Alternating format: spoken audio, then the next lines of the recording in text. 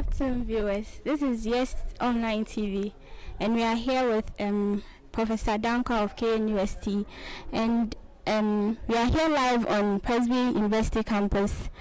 There was a conference held 3 days ago, and he's yet to tell us his views and share whatever he learned with us. So, good afternoon, Dr. Danquah. Good. No problem, no problem. Good afternoon.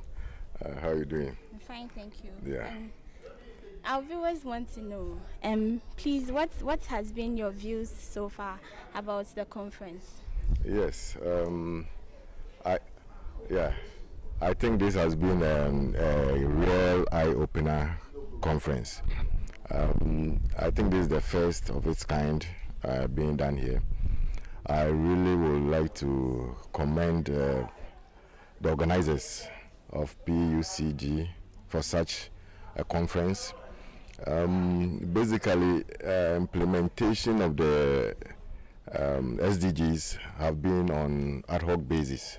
Each researcher, lecturer doing his own thing.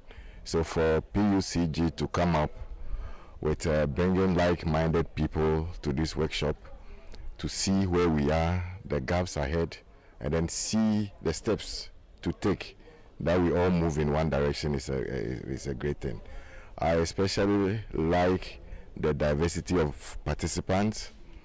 This will encourage each participant that attended to be an ambassador, so that when we go back to our home institutions, we can be individual stewards and spread the message. So this has been a big eye-opener. Okay, so in your own opinion, should this be repeated or? Yes. As I said, this is just the beginning. We going outside is going to try, most of us are going to try and see how we can also replicate this in our institutions. So apart from we the individuals going to replicate, this shouldn't be the first thing. PUCG should try and organize a similar one, but with maybe a different theme, but all related to sustainability of our environment. So I think it should be repeated. Yeah. And tell us more about the primates conservations. Yeah, primates are a group of mammals in the world that are facing exceptional peril. This is because their habitats are being seriously encroached on. In Ghana, there are a lot of human activities that impact negatively on primates. Illegal chainsawing, galamseying, all these are done in primate habitat, key habitats. Look at what's happening around Etiwa.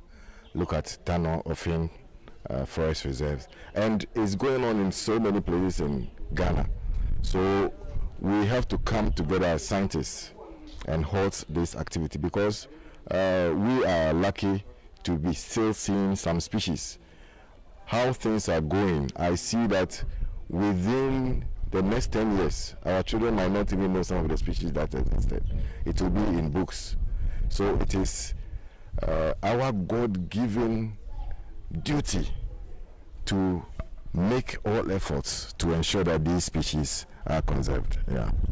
Thank you. And viewers, this is Professor Danquah. So we want to know how it will get to the government, since you are higher than some of us, so you could reach it out to them for us. Yes. The first step is what we have taken. What we are doing here is another step. It's going to go out. It's going to be aired. Someone who has not, or who had no idea about this situation, is going to get it. All of the participants that we've been here, as we go, we are going to spread the gospel. We are going to do it. And what is key is that we need to institute this in our various governance system.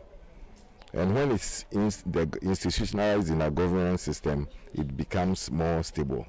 So we will keep on doing what we do.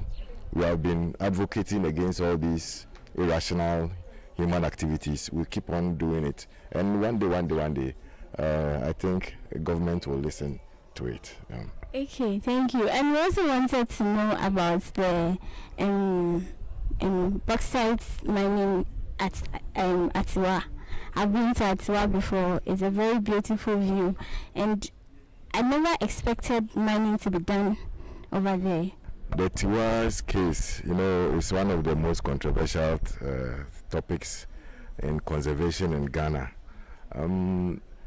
It's the age-old controversy between economic gains and conservation.